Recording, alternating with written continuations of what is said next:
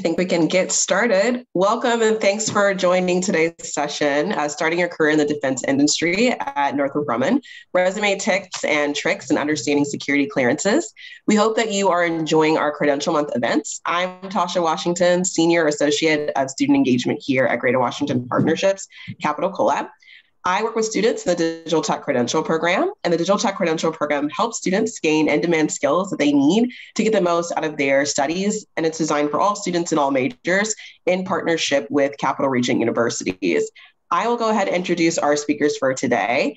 Joining us today from Northrop Grumman is Sherelle Wright. She is our talent acquisition partner at Northrop Grumman. She's been with Northrop Grumman for 4 years and joined the company through a new graduate professional development program. She's a graduate of Virginia Commonwealth University and holds a bachelor's in psychology and also holds a master's in organizational management from George Washington University. We also have Thomas Testada. Thomas has been with Northrop Grumman for over 9 years and is currently serving as a security operations manager for Northrop Grumman, overseeing the El Segundo, California campus. In addition, Mr. Testada manages a team of security professionals assigned to a multitude of classified programs, primarily located in Redondo Beach, California. He is thoroughly involved in the hiring process for many security applicants in the Southern California area and is recruited at various West Coast campuses, including UCLA, Cal Poly Pomona, and USC. Thank you both for joining us today. Thank you, Tasha. Hello, everyone. My name is Sherelle Wright. I'm on the corporate university recruiting team here at Northrop Grumman. And we'll have a very interesting and fun session for you today. So hopefully you enjoy it. Please feel free to ask questions throughout the presentation, and we'll go into the chat box and kind of answer those after I'm done presenting. Just to give you a little bit of background about Northrop Grumman, we are a global aerospace and defense technology company. Our largest customers being our branches of the military and our nation's allies. Our company right now has over 90,000 employees, so a huge company. And yeah, we're just excited to connect with you. Our university recruiting team in particular is responsible for connecting with students like you and engaging you so that we can share employment opportunities with Northrop Grumman. So I will put in the chat box a link so you can complete a profile with Northrop Grumman to show that you were here at the session today. And so don't log out before you get that link from me, but I'll put that in the chat. So yeah, we can get started. Our first things up, we'll be talking about resume building, of course, and then we'll go over taking a professional photo, interviewing, and then we'll have some of that Q&A, and then I'm going to pass it over to Thomas to talk about security clearances. Okay, so resume building. So why all the fuss about resumes? Your resume is your commercial ad. It's a job hunting tool, basically to get you the interviews that you want. It provides you an opportunity to showcase your strengths and a direct way to get the employer's attention by showing specific accomplishments and experiences that you've had. Basically, the impact of a resume, like I said, it's the first impression. It doesn't guarantee you a job, but also if it's done incorrectly, it can prohibit you from getting the job that you want. So who reviews your resume? It'll be recruiters like myself and also hiring managers whose team you'll be working on directly. Okay, so the main purpose of a resume to get an interview. All right, and interviews help secure jobs. So what do employers like Northrop Grumman look for? So we're looking for your main accomplishments, that you're a thinker, critical thinker, problem solver, that you're a leader, you have leadership capabilities and also confidence. We look for cultural fit as well as value add to our teams. And then also your communication skills, that's written and oral communication skills, as well as any technical skills that you may have. All right, so we like to highlight the 3 C's when you're creating your resume. So that is clear, concise, and consistent. You want to make sure that your language is very clear, it's clean, it's simple, it's straight to the point. You want to be concise. You want to identify your knowledge, skills, and abilities. Like I said, straight to the point, and then be consistent with an easy to read format. You want to stick to like Times New Roman or Arial, no smaller font than 10 point font, and then keep the page borders at 1 inch as well. So you just want to make sure it's concise. You don't want to do anything too fancy or out of the box. Very clear and concise. You can use bold typeface or underlining, capitalization to highlight different important things on your resume, but just staying away from those like fancy, like cursive fonts and things like that. Okay, so resume organization, we'll go a little bit into this a little deeper in the next slides, but basically you're gonna have your contact information at the top, an objective if you choose to have one, an education, list your education because that's what's most relevant to you guys right now. You will then go into your experience and skills, any awards you have and recognitions, and then any leadership organizations that you're a part of. Okay, so contact information, I'm sorry. Basically, you just want to include your name, your preferred name, and the name that you go by, and your address. You can include both your school and permanent address to let the employer know exactly where you're living currently and then where you're looking to move back to after school. Don't forget your city, state, and zip code as well. Make sure you have your phone number, your primary contact number, and that's important because we'll reach out to you via the phone number that you provide. Also, you want an email address that's a professional email address. Usually your first and your last name would be included in this, and make sure to avoid any like inappropriate words or any like email addresses like cupcake15 or anything like that. That's not related to you as an individual. So that's kind of the outline at the beginning of the resume. Okay, and also if you have a professional website, you can use this as well.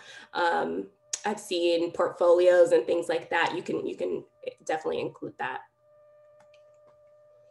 All right, so using an objective, there's both pros and cons to using an objective. And it's basically up to the job, like the job that you're applying for. So I've seen people include them and not include them. So I'll just go through some of the pros and cons. So it clarifies exactly what you're looking for and what you have to offer. You usually see something like 3 years of experience, and I'm looking for, a technical position. I'm a STEM major, things like that. It can be tailored to fit any job that you're applying to, so it can be edited per job. But the cons, it also can close doors if you get too specific, and you don't want to like limit yourself from the positions you're considered for. So make sure that you include, what you have to offer and how many years of experience and like what you're generally looking for. Okay, so make sure it's clear and it meets your career needs overall. All right, so using an objective again, so be clear, be concise, be specific about what you're looking for, summarize your professional goals, and just make sure you're concise. So a good example of an objective we have at the bottom of the screen: to obtain a full-time engineering position involving RF microwave design testing. So that's clear, concise, says what the candidate is looking for, and so on. Okay, so for education, you would like to include your education next. I know you've heard different things about where education should go within your resume, but it should be included at the top of the page for you all because it's most relevant right now since you're in school. So you want to include your most recent education first and then work backwards from there. You don't have to include your high school or anything like that. You could just include your college or bachelor's degrees, master's, or PhD. You want to list your school, your degree, and your major, and you definitely want to put your GPA on your resume if it's 3.0 and above. So that's some of the indicators that we look for, 3.0 and above for on your resume in particular. So like I said, list your expected graduation date as well, being that we want to know whether you're going to qualify for an internship or an entry-level position. So that's also nice to have on there. Okay, so experience and skills. You want to list your employer, your employers that are most recent, and then you can work backwards. But basically, list any internships you have, any other related work experience to the job you're applying for. You want to list and make sure you have the employer, the location, the dates you worked with that company, and then your responsibilities. You can also list closer towards the education section. You can list any classes or projects that you've worked on that might be related to the job. I've seen that. If you don't have any work experience, we definitely consider your classes, coursework, any projects you have. Also, you want to list if you have a security clearance, active or inactive and things like that. Make sure you put that on your resume. Use action and power words when you're trying to describe your responsibilities. You don't want to use any like passive language, but basically you want to use those action and power words to start out the sentences of your responsibilities. You also want to emphasize any leadership roles that you currently hold or you've held previously, even if it's in clubs, in sports, anything like that. You want to list computer skills and languages and all of those things you want to include as well. Okay, so experience continued.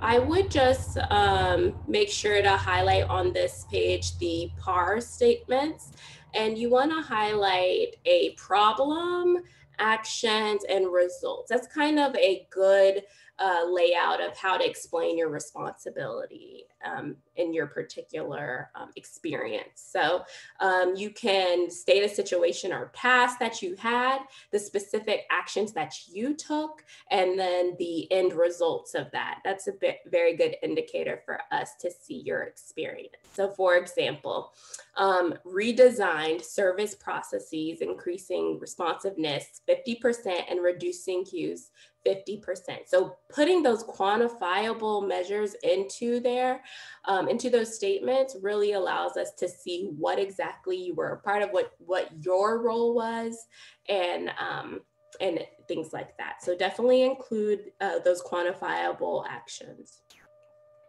Okay, so leadership in organizations. As I talked before, I'm sorry, I think I have like a timer on this slideshow, but basically leadership organizations, we have many engineering organizations that we personally work with at campuses. I know there's like SWE, SHIP, NSBE. If you're a part of any of these organizations or societies, you want to include this on your resume as well. We definitely look to see if you have this experience, basically because it's another indicator that you are part of a leadership organization. You're getting leadership skills, but you're also learning those STEM and technical skills and embracing those opportunities. We also like to see, community service, any tutoring or mentoring you might be a part of, clubs, organizations, like I said, and intramural sports. The more well-rounded, the better. We just look for very well-rounded individuals. Okay. So bringing it all together, we have some examples of how you should kind of structure your resume, being that, the appearance and design, you make sure that you put the most relevant information at the top. So making sure that you have that education towards the top, clearly labeled sections as well. You want to make sure there's no spelling errors, no grammar errors, or punctuation errors. So make sure that you are definitely double or triple checking that. Vocabulary, avoid using like different slang. You don't want to use LOL or anything of that nature on your resume. Keep it simple. Make sure to spell out your acronyms when you can, and then avoid any repetition. You want to avoid using I or referring to yourself as I did this. You basically would want to say achieved so-and-so or achieved a group project or something like that. Don't use I. You don't have to refer to yourself in third person like Mrs. Jones or anything like that. But you want to make sure you're using an active voice. So here are some of those common action verbs, and you all can use this as an example of what to put on your resume. But these are some pretty good action verbs to kind of show what responsibilities you have in your current groups, organizations, and things like that. Okay.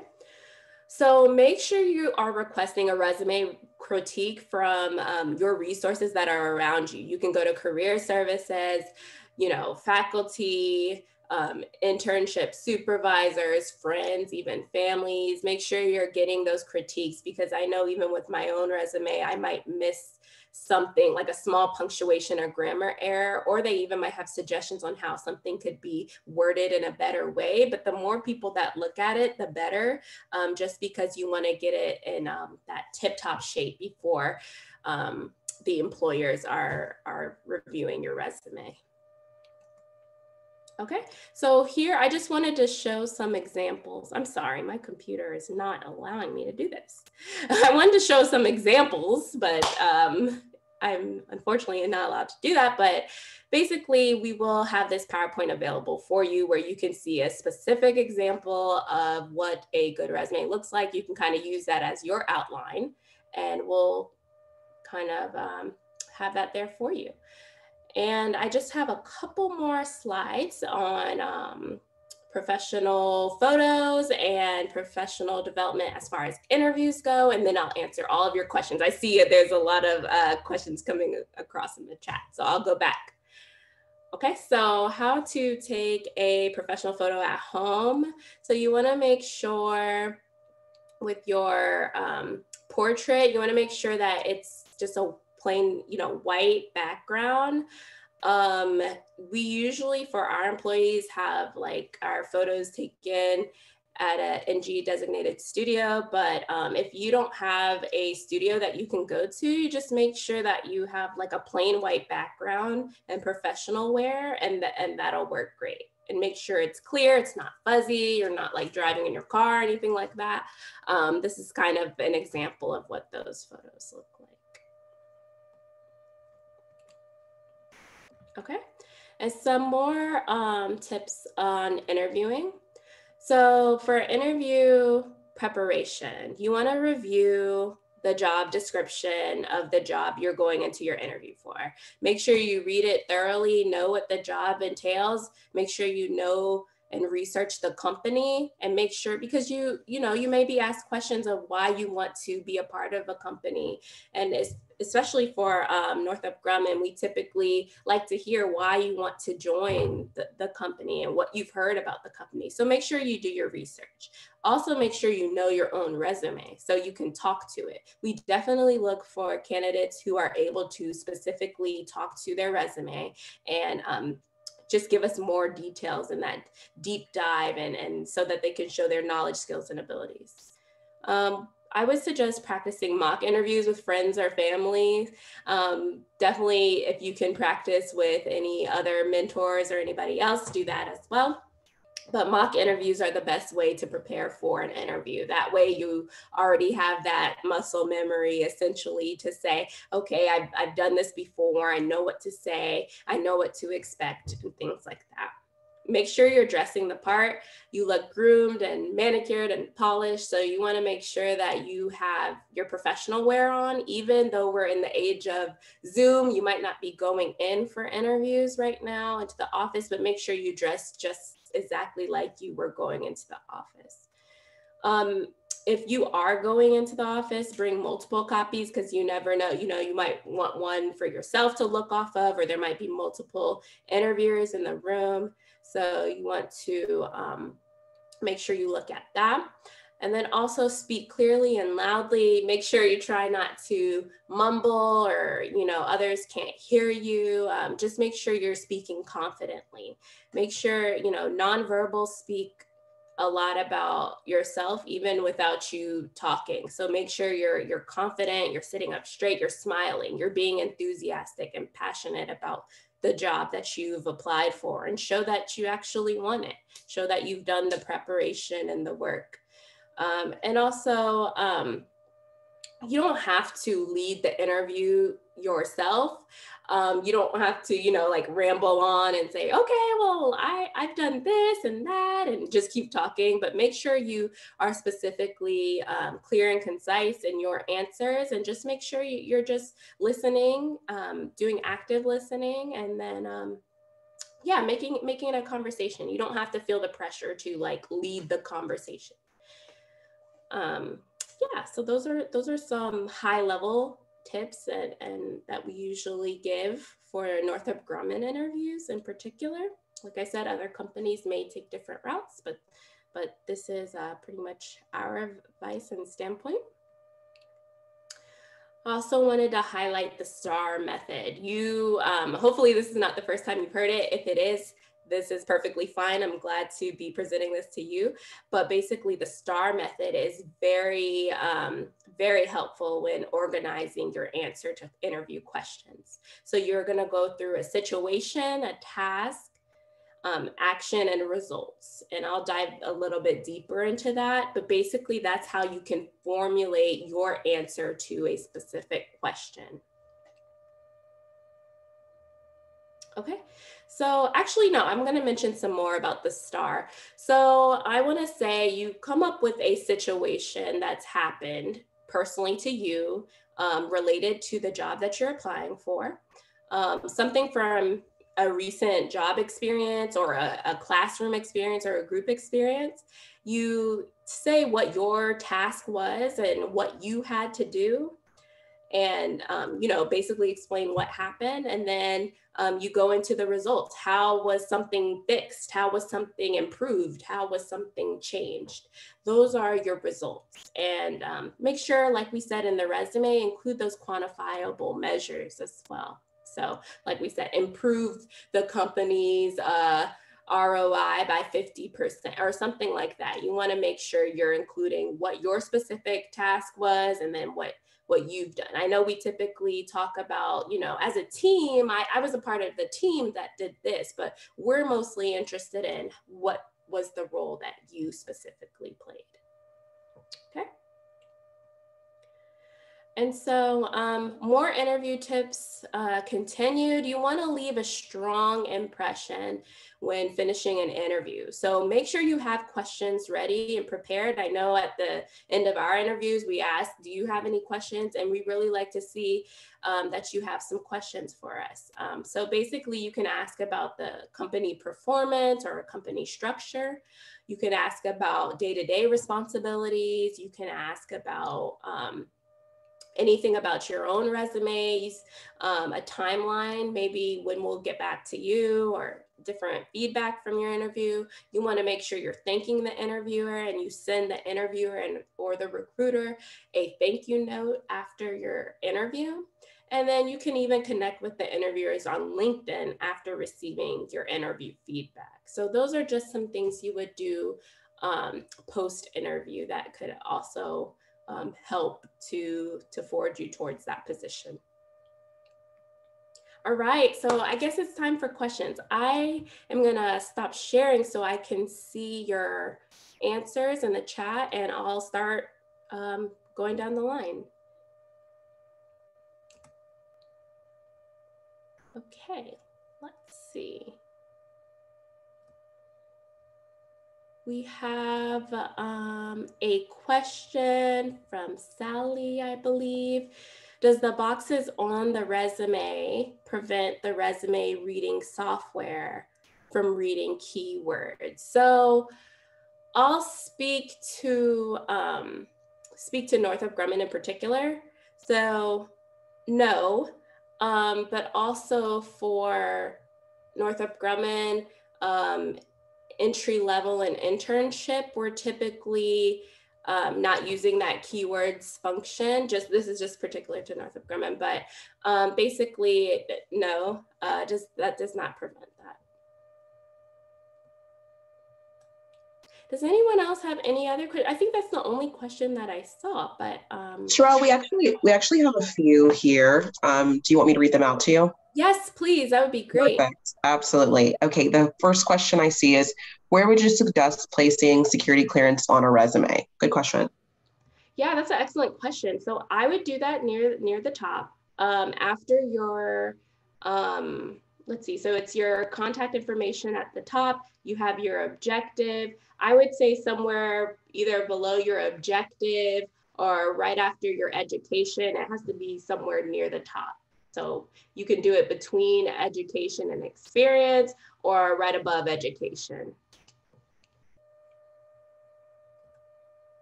Perfect. And then what we can also do, Sherelle, is kick it over to Thomas, and then we can address the questions that come in, because I'm sure that students will have questions after Thomas speaks as well.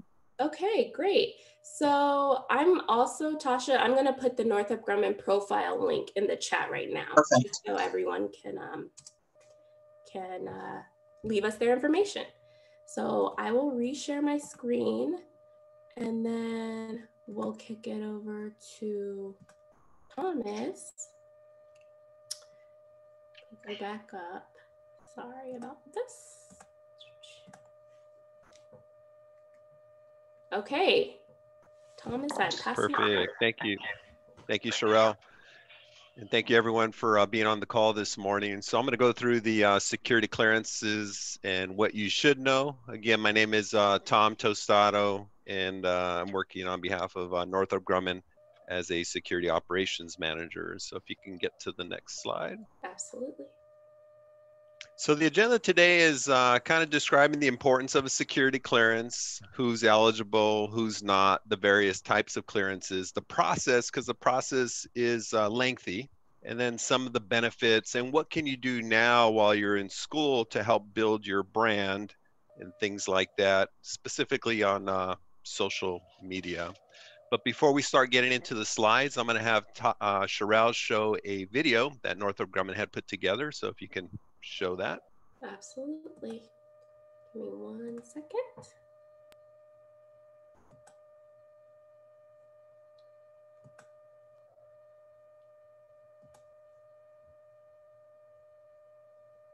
Right.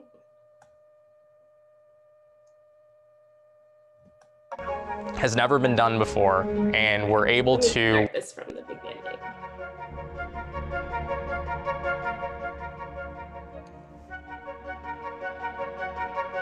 We're doing something that has never been done before, and we're able to work with the smartest folks in the industry, and at the same time, we can't talk about it. I never planned to be in this line of work. I remember Northrop Grumman came to my campus. It just captivated me so much, and I had to find out more. Folks that work on my program and other programs that are similar have the opportunity to work on problems that are changing the future of our country and really the future of our world. Being able to say that you come in and do that is so powerful to me, and that's something that really gets you out of bed every day.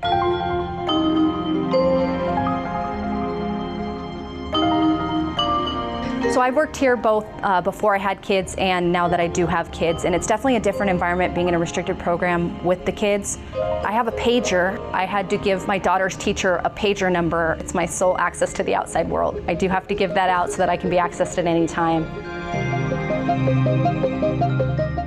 I can't always tell people some of the cool stuff I work on. I don't get to share my accomplishments, but I think overall there's that feeling of personal satisfaction because I know what I did. When someone asks me what I do or the industry that I work for, I normally feel pretty okay with telling them I work in the defense industry. If they continue asking questions, that I can't really go further than that. Muay Thai kickboxing, it obviously helps decompress at the end of the day, especially when you have a really rough day and you can't necessarily tell individuals why. You can physically get rid of that stress. No, I don't feel isolated from the mass, from the public. As a matter of fact, I feel more connected to them because I know that what I do or the products that I work on is ultimately helping keep America safe. When you first get it, I think that there's this kind of sense of awe, but I don't think it was anything I expected because, you see like these James Bond movies and a lot of different things out of Hollywood, and you think that it's going to be something really crazy, but it's not. I do this work because I like the people. I like developing talent, I like managing people, I like seeing people succeed. Contrary to what people think, it's not some big scary thing to have a clearance. It's a pretty normal job, and I'm very happy to be a part of it.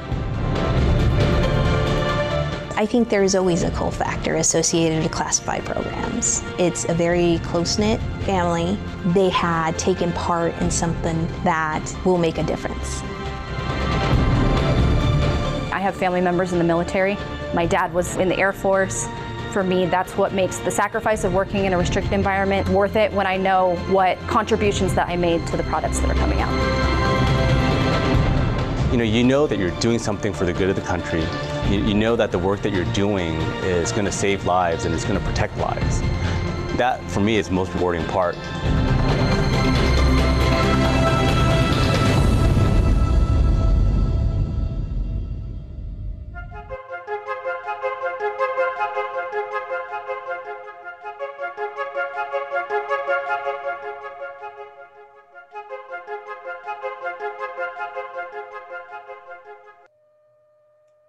All right, so I will go back to sharing our presentation.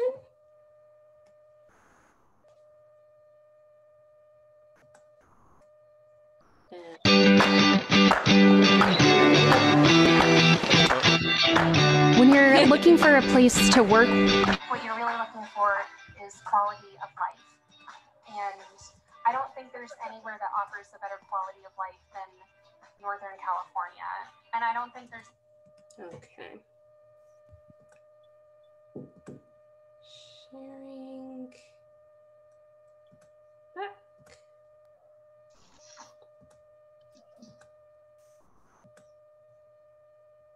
Okay, we should be good to go. All right, perfect. Thank you so much. So again, as you can see in the video, classified information obviously is sensitive information or material that can cause damage to our national security if it were released. So the factor of having a security clearance and the importance of maintaining that in clearance is important for Northrop Grumman. So if you can go to the next slide, we can talk about what is a security clearance. All right, so again, it's a determination by the federal government, and it allows an individual to have access to the government's secrets. And a lot of times, if you come from a military family, if you're in the greater Washington area, you have a lot of federal agencies around you. There's three basic components of a security clearance, and you can see there on the screen, it's confidential, secret, and top secret. And there's some cases too where people will have a SCI clearance, which is this sensitive compartmented information, or a SAP clearance as well, which is an actual add-on of a special access program that the US government is doing. And they may do an enhanced screening to ensure that the individual that is about to see the classified information is certainly eligible to do that. And then who's eligible? We have some folks down there at the bottom. All right, so we can go to the next chart, Sherelle. A lot of jobs do require a security clearance nowadays. Certainly all the federal jobs, FBI, CIA, all the military branches, again, being in that greater Washington area, federal jobs, a lot of federal jobs do require it. And then the contractor positions, jobs here at Northrop Grumman, some of the other contractors, our competitors, Lockheed, Boeing, Raytheon, all of those contractor positions as well. If you're supporting a government contract that has components of classified information, then yes, a security clearance would be required for the folks or the individuals working on that particular program. Again, it's just to ensure that when the government says you're about to see some of these secrets or classified information, that the individual that's about to hear, see, read, or what have you, or be involved in meetings has been vetted appropriately and can see the classified information. So Sherelle, if you can go to the next slide, please. So obtaining is it is a lengthy process. If you look over on the right, certainly we do have folks here at Northrop Grumman that come from the military background, and as that question was asked before, where should you put it? And that's spot on of what Sherelle was saying. Is I would definitely put it at the top, because that is an added bonus or feature that an individual has been vetted. They've gone through that lengthy process. That says something about the candidate. And it is an important part that should be added to the resume. But if individual is coming straight out of college, Northrop Grumman does hire folks without the clearances, obviously, as well. And if a particular program that they're assigned to requires them to get a clearance, then they would go through this process that you see on the left. And right now it's taken a little bit over a year from beginning to end, and that's why it says over there on the right, just certainly be patient as the security clearance is being processed and worked and things like that. So we'll kind of go through some of the history and the background of what they'll be looking at. If you can go to the next slide. So see, these are some of the topic areas that an investigator, a representative of the U.S. government, it could be a U.S. government employee who does the background investigation, and it certainly could be a contractor that does a background investigation on behalf of the U.S. government when they're sitting in front of you, and they'll ask you to fill out this lengthy document. It's an SF-86. Talks about where you've lived in the past, 10 years or so, or at least since 18, education, family, your employment, some of your travel. And also what it'll look at is the employment records, the police records, obviously drug use, financial history, civil court actions, credit checks, and things like that. I have noticed that with college students on that bullet number 1 with residential history, there's a lot of different residences, which is fine. I just noticed that with these various dorm rooms or going from apartment to apartment from year to year, and even semester to semester, there is some residential history that's kind of gets lengthy in their college careers. But certainly the U.S. government is aware of that, not a strike against the individual, but do try and keep some of those records, because I know it's hard when you're in your junior or senior year and you're trying to recall where you were living, a year or two before that, and trying to get those addresses back. So just something to think about. And as we go towards the end of the slides, we'll have some other tips that might help you as you prepare for a security clearance interview. If you can go to the next slide. So during the interviews, they go through, like I said, that document where you're listing out all of these items, you're answering all of these questions, and the investigator is sitting in front of you. And that's what that last bullet says, a subject interview. They're going through these topic areas with you. They also interview your friends, your references, your coworkers, because that SF-86 document will ask you to include your employers, your supervisor, your dorm room members, your roommates, your college friends, coworkers if you have a part-time job. A lot of times you'll have to list maybe an educational reference, such as an instructor, and certainly they'll interview neighbors and things like that. So it's a whole person concept. Again, just trying to interview as many people as they can to vet the person appropriately before that classified information is shown to the individual who has a clearance. There's also other ways to vet as well. So not only do they do the background investigation on bullet 1 and they do the subject interview, but if you can flip to the next slide, some clearances, not all, but some clearances also require a polygraph test as well. And at the bottom there, you can see there's various types of polygraph exams. There's one of which is counterintelligence, making sure the individual's, not a spy, terrorist, saboteur, that kind of thing. And then there's also a lifestyle test asking about what we had talked about earlier, drug use and criminal activity, court actions, things like that. And then sometimes you'll hear the word full scope, and the word full scope polygraph test is just a combination of both the counterintelligence and the lifestyle questions being posed to the applicant or to the candidate trying to acquire the security clearance on behalf of the US government. So if you can flip to the next slide. Once all this data is collected, so they have the results from the background investigation, they have the results from your interview, they have the results from all the neighbors, the credit checks, they have the results of the polygraph. It goes to what we call this adjudicated process. And the adjudicator looks at, as what it says up there, the personal and professional character of the individual. Again, to ensure that the overall assessment of the person is that they're an honest, trustworthy person, and that they use sound, good judgment, as you can see there on that last bullet. So again, we want to make sure that the individual is reliable, it's got good discretion, and is making good choices as they're in school. If you can go to the next slide. When they do look at events that do happen, because we're all human, people do make mistakes, what they look at is what's the nature, the extent, the circumstances surrounding the contact.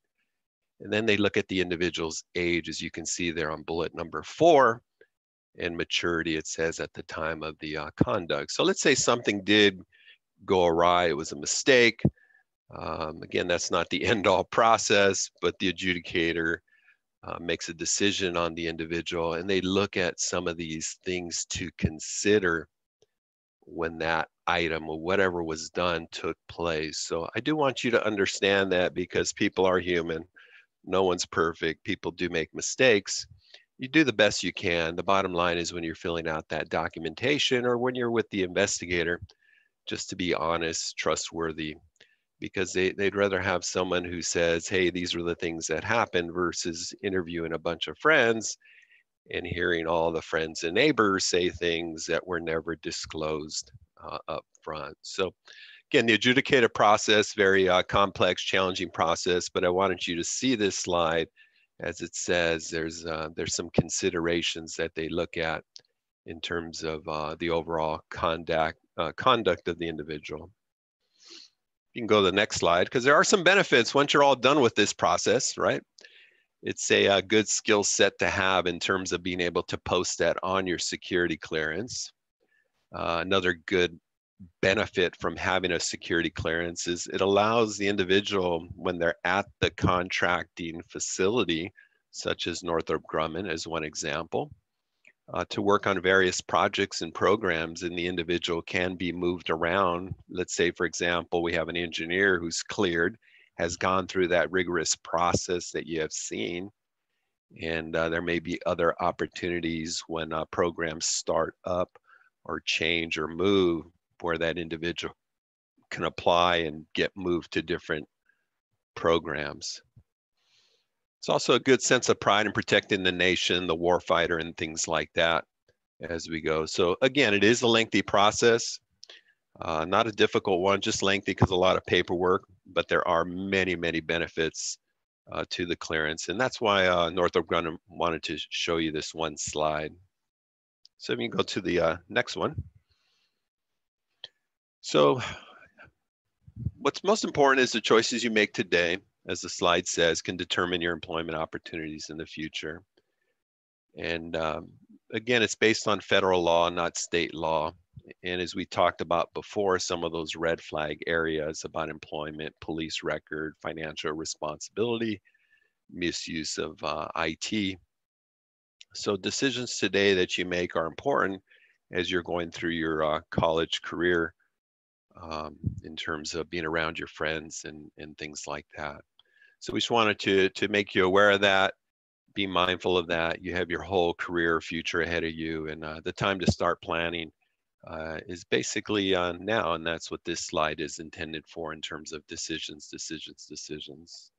And there's some actions you can take now to get you ready for the security clearance, and that'll be on the next slide if you can move to that one. So you can certainly go to the internet, download a copy of the SF-86. It's not classified. It's just a large document. It's got a bunch of questions in there. You can certainly peruse them, take a look at them, and know what kind of questions would be asked in the future if this is something that you choose to do in terms of obtaining a security clearance. That residential history we had talked about earlier, again, sometimes very difficult to remember what took place 2, 3, 4 years ago at various apartments, various dorm rooms, various locations you may have lived. So as the slide says, creating a record of residential history is important.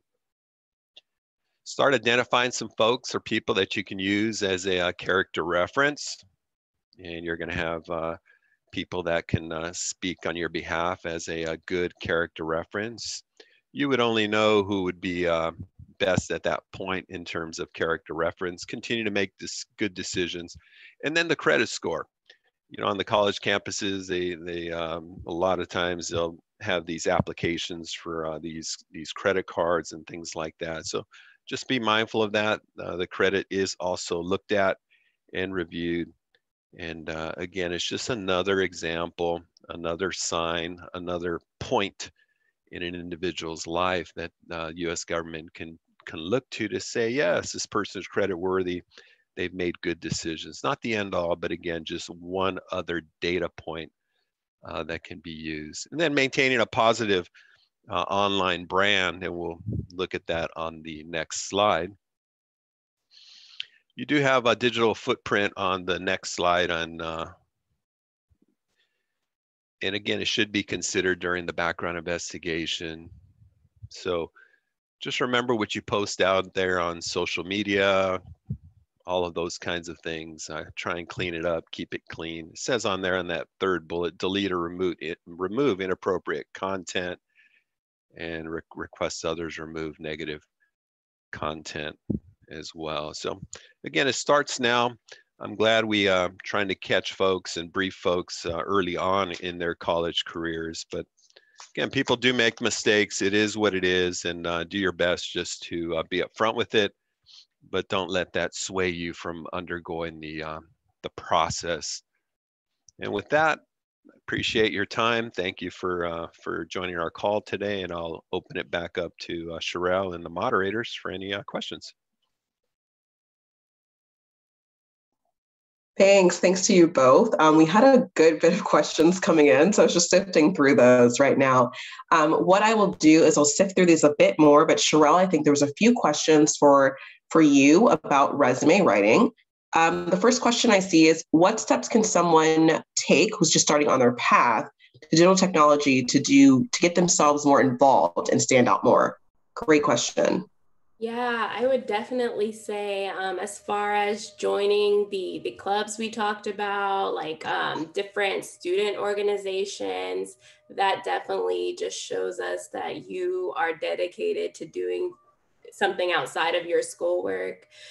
So definitely get involved in those clubs and organizations, as well as just when you're doing class projects and things like that, don't be afraid to volunteer for some leadership positions or within those class projects, or meeting with mentors. We like to see that as well. So those are some things that could kind of make you stand out amongst a pool of candidates.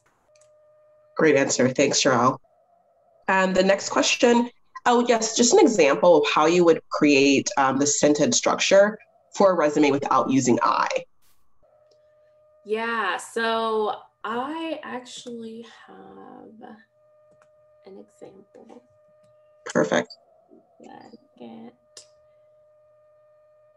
So without using I, you could say coordinated and implemented the restructuring of the QRC internal network.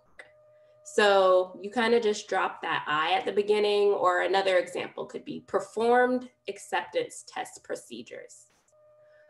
Or another example, researched vendors and analyzed microwave devices for integration. So those are a couple examples. You just kind of drop that I at the beginning. Perfect. And then that was a two-part question. They also asked, could they do bullet points as well? Absolutely. Love the bullet points. We always look, that makes it more simple for us to read as recruiters. So definitely do the bullet points. Perfect. And this question, would you recommend using your professional photo on your resume?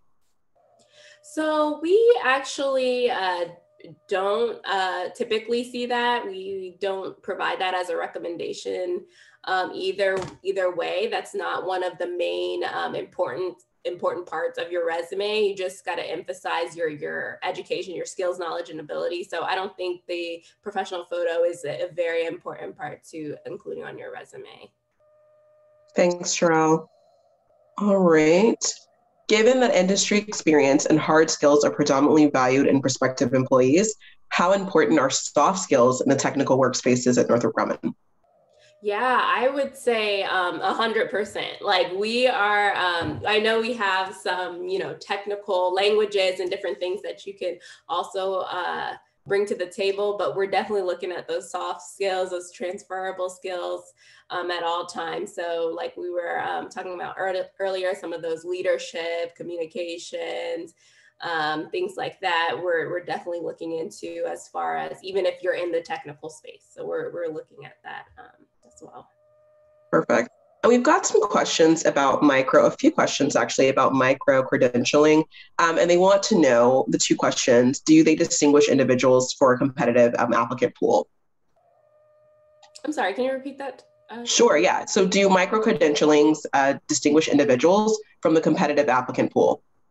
Yeah, definitely. I mean, I think that's 100%. It definitely sets you apart. It gives you a uniqueness, and it shows that you're getting, an extra set of skills on top of your regular classes and coursework. But you're definitely getting skills towards gaining those credentials. So definitely does set you apart, and we definitely look for that. So absolutely. Perfect.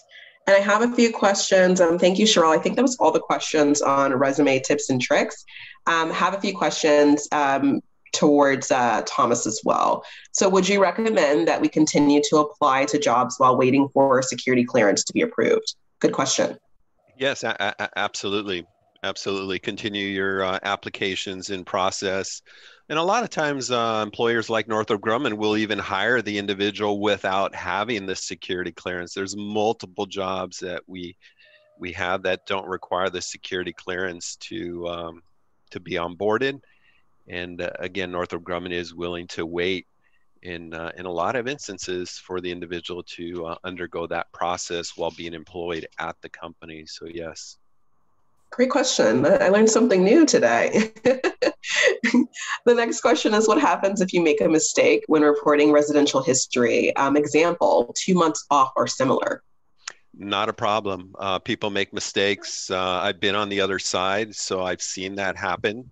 And again, people are human. So you see it. It's not a I gotcha moment. It's basically during the personnel interview, during the subject interview, when you start to have that contact with your background investigator. The investigator sometimes may point it out to you. Hey, I've noticed that when I looked at the leasing agreement, the rental agreement, it said you left in May and you told me it was June or April. Simply state to the individual that it was a mistake, or I did leave early and I ended up paying for that last month, but I went back to live at home with my mom and dad. Not a problem. That happens a lot, and it's not malicious, it's not nefarious, and it is what it is, as the person wrote in there. It's simply a mistake, and they understand that. That's great. Perfect. Are dual citizens eligible for security clearances? Yeah, dual citizens is, I'm sorry, I couldn't hear that. Is dual citizen? Yes, the Yes. answer is yes. Yes, because one portion of that, that citizenship is US. So it could be US Israeli, US Turkey, US whatever, but yes, they are. Perfect. Thank you, Thomas. And the last question I see here is how long does the entire security process take? When I was showing on that one slide, it takes about a year. It does fluctuate. I've had some folks that have recently been hired into my organization where it's taken less than a year. I think the year is what was placed on that slide through some of the metrics that Northrop has received from the US government, but it could certainly be less. I don't anticipate anything longer than that, but the year is probably the average that we tell most folks at this point.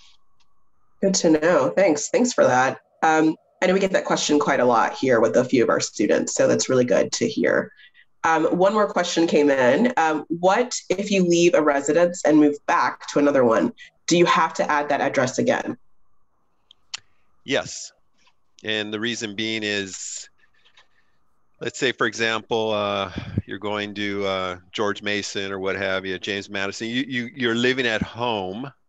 So you list your residence at home. You go to your dorm.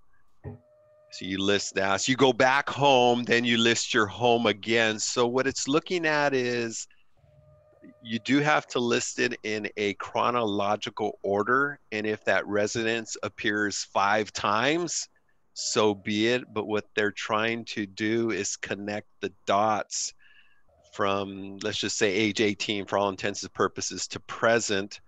They're trying to connect the gap for the last 4 years where the individual lived.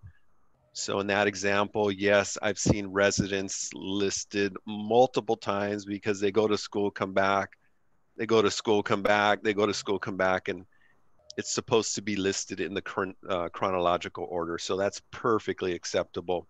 And it is seen quite a bit. It's not unusual or abnormal in any way. Got it. And there's 2 more questions that came in. I think that covered the conversation. Those questions sparked a few more. What are they looking for in a top security clearance? Well, it goes back to honesty, trustworthiness, basically as best we can, because again, as I described, we're all human who make mistakes, but clean credit, so clean financial history, drug history clean, police record clean. So in those top security clearances, they're really looking for folks that have made good choices. And again, it's a hard thing to do, right? But have made good choices all the way from, when they graduated from high school onward to the time of the application. But even if you have, I'm going to go back to this point though, even if you have made mistakes, please list it. It's a lot better to be upfront and say, look, I made a mistake. I was a freshman in college. I know better. I am now a senior. I do want a job. I'm about to graduate. As long as the individual is upfront, those are things that that can be worked and can be taken into account in the adjudicative process when it's said on that slide of other considerations related to maturity. Slide talked about age and things like that. So bottom line is don't hide it, but top security clearances, yes, the background overall is relatively clean. Great. And our last question here, I do want to be mindful of our time as well. And feel free also, students, if you have questions, you can send them over to myself. I dropped the email there in the chat. Certainly feel free to reach out if you have any questions about the collab or our presentation today. The last question that we have for today is how often does security clearance need to be updated? And when or if it needs to be updated, do you start the process again from scratch? So it's usually about every 6 years. And again, the cycle changes depending on the question related to the top security clearances and things like that. But that's kind of on average as they go throughout. And what they do is on the update, they'll go out probably at least 6 months in advance. Let's say Northrop Grumman has the employee last did their background investigation 6 years ago. Well, before it, the 6-year mark comes, just as an example. Again, it could be a shorter time frame depending on the level, but using that as an example, Northrop would reach out to their employee prior to that to say, hey, this cycle is about to occur again. Please fill out the documentation. We're not going to let it lapse. The individual fills it out. Northrop acquires that, looks it over, does a check on it, and then sends it to the customer, the US government in this case. And that's when the background investigation ensues. And they usually just go from the time of the last time that you were investigated. So for example, if the person last finished their background investigation as a, let's just say, a senior in high school, and they've been working at Northrop for whatever, 5 years, or whatever the number is depending on that clearance. So let's just say 5 years or so, or 6 years, they would go back just to the senior in high school time frame at that point, and then work their way up. Is the whole life always open for a look at? Absolutely, but that's generally of how they of how it's done. Well, perfect. I think that was our last question of the day. I want to thank you both for doing this session. I know I certainly learned a lot. I hope our students did as well. And also want to say, students, that we will be having more events like this throughout the month. Our next event is April 21st. It's a candid chat on diversity, equity, and inclusion in the workplace. Certainly don't want to miss that. Continue to watch your emails for updates and visit the Capital Collab website as well to learn more. Thanks, everyone. Hope you have a great day. Thanks. And everyone, please fill out your Northrop Grumman profile. Yes. Please. Sherelle, I'll actually share that again with the students. Just copy and paste so it's at the top there for their chat. Okay, great. There we go. Awesome. Excellent. Thanks, everyone, for attending. Have a good day.